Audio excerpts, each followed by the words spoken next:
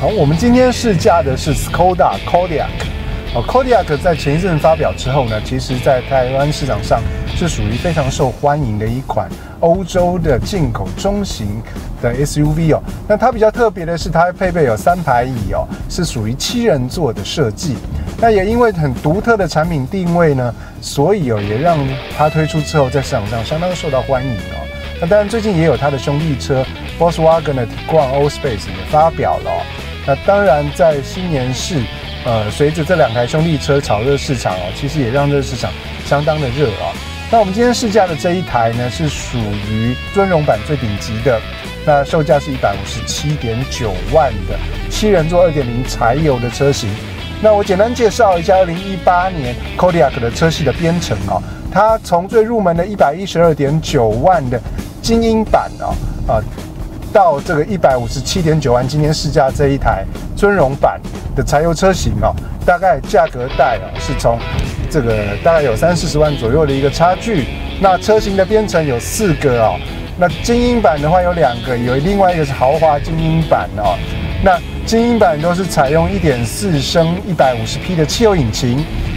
那在尊荣版的部分呢，它汽油引擎跟柴油引擎都可以做选择，那都是2.0升的涡轮增压设计哦。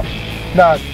汽油引擎的话呢是147.9万，柴油引擎的话是157.9万。那全车系都是3排以7人座的设计。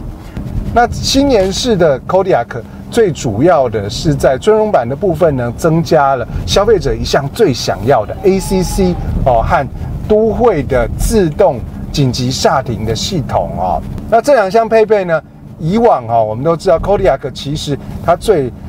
诱人的口碑就是安全性嘛它配备9气囊然后在 Euro NCAP 有很好的安全评价。那至于这台车开起来怎么样那稍早在这台车新上市的时候，我们曾经有做过比较详细的试驾报道。那请大家点选我们的页面右上方的惊叹号，就可以收看我们之前的这一支影片。那这车子采用的是福斯集团全新的 MQB 底盘那开起来其实我觉得还蛮够水准的就是纯种欧洲车的一种风格当然它的圈是19寸的，我觉得弹跳上可能稍微明显一点不过底盘是很扎实的。那整个操控性和性能方面的话，我觉得算是蛮够水准的柴油引擎，当然它的节能性是比较好的。那它的扭力40.8 kgm在1750转到3000转的转速可以发挥。那其实也就等于说你踩下油门之后几乎它就可以发挥最大扭力了那它的最大马力也有190匹那搭配它全新的 DSG 7速自手排变速箱，我觉得整个契合是相当棒的